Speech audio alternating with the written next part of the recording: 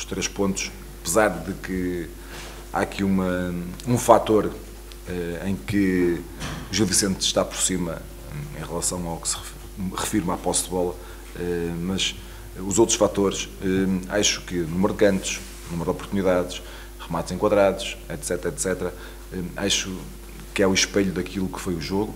Parece-me que nos assenta bem estes 3 pontos, por isso mesmo.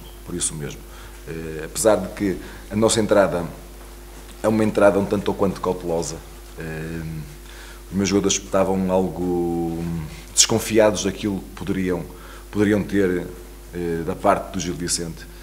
Com o tempo fomos ganhando confiança, fomos subindo linhas, fomos chegando mais próximo da linha adversária, fomos ganhando cantos, e acho que o golo acaba por surgir também, e há que o dizer, num momento fantástico, porque se fosse contra mim também eu diria que era num péssimo momento, mesmo em cima do intervalo, que dava tempo para a gente chegar, entrar no vestiário, corrigir algumas situações, entrar com outra postura.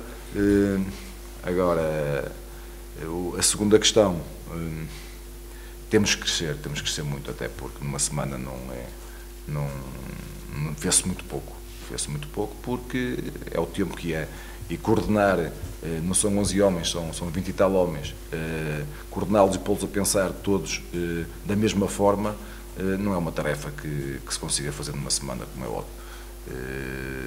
Por isso, o nosso principal foco tem que ser o resultado, porque estar a passar uma ideia e trabalhar um modelo de jogo juntamente com uma estratégia, preparando sempre um jogo a seguir, porque há uma estratégia sempre por trás de cada jogo. São processos que nos temos que focar mais no resultado do que propriamente naquilo que é a nossa ideia de jogo, e ir passando pontualmente alguns princípios gerais daquilo que a gente pretende.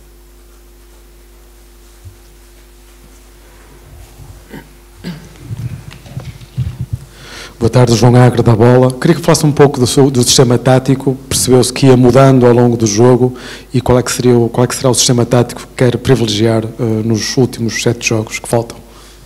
Obrigado. Pois, essa questão é interessante, mas eu não me agarro a um sistema tático, eu agarro-me a uma forma de jogar, porque eu vou-lhe dar um exemplo. Hoje, depois de ficar o resultado em 1-2, nós estávamos com muitas dificuldades em controlar os corredores. A largura estava difícil de controlar, havia necessidade de dar largura à nossa última linha, e o Gustavo entrou muitas vezes dentro da linha, dentro dos centrais, para dar largura à linha. Mas isso foi em função daquilo que o adversário e das dificuldades que nos estavam a causar. Houve uma altura do jogo que estávamos a jogar a procurar ligar só com o top-pick, por exemplo, e estávamos com dificuldade em o fazer. Foi importante ligar com 2, porque a pressão do Gil Vicente estava certa, e estávamos a dificultar a nossa saída com um médio a ligar na nossa primeira fase de construção. Foi importante baixar o Zaidu, dar o segundo, atrair o segundo médio, para abrir espaço nas costas para o Sá, e depois para o nosso avançado poder receber no espaço entre linhas. Ou seja, podemos jogar 4-1, 2 médios, depois 3 homens da frente, podemos jogar com o triângulo do meio invertido, em função daquilo que o nosso adversário nos vai dando e dos espaços que queremos ir buscar.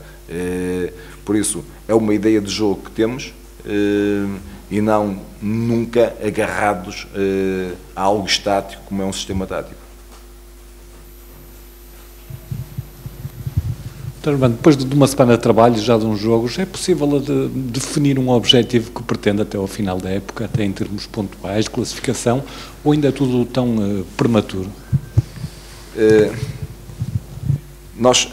Eu respondi a uma questão do género esta semana de um colega seu, e aquilo que eu lhe disse foi o seguinte: antes deste jogo, não sei como é que vai ser quando acabar a jornada.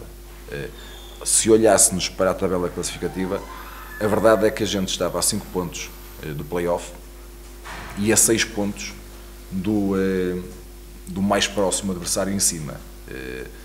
Quando temos um cenário destes, como é óbvio, há que ter primeiro garantias de que fugimos para o mais longe possível dos lugares de fundo, e depois, jogo a jogo, vamos tentar aproximar do que está à nossa frente. O espaço é curto, o tempo é curto, o número de jogos é curto, mas, primeiro objetivo, fugir destes 5 pontos que são muito perigosos.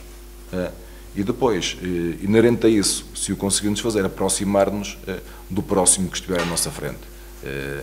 Porque traçar outro tipo de objetivos nesta posição é difícil. É óbvio que vamos querer ganhar todos os jogos, até porque o Famalicão hoje em dia é um clube que as expectativas à volta do Famalicão, e se calhar as expectativas traçadas no início da época eram expectativas enormes.